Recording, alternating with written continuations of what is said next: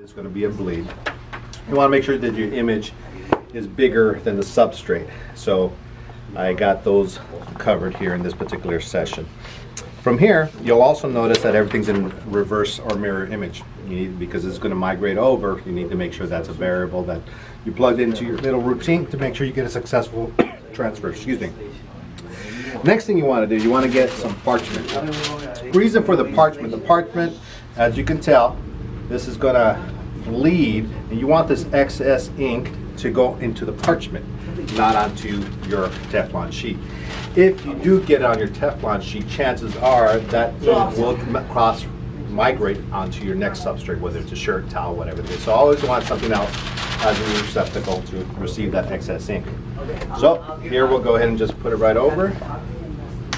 We're set up at 400 degrees, 40 seconds, medium pressure, and the counter's going down.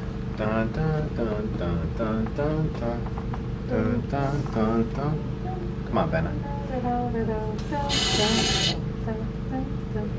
Da da da da da da da. Dun, dun, dun, dun. Here we go. So what's happening right now, the solids that were solid pigments that were placed on the paper at this particular temperature, it turns into a gas. At the same temperature, the polyester fibers actually open up, so it makes it like a porous spun. Again, 40-45 seconds.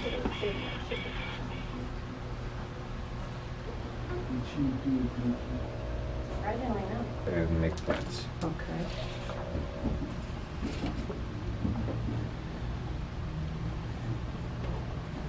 That looks nice.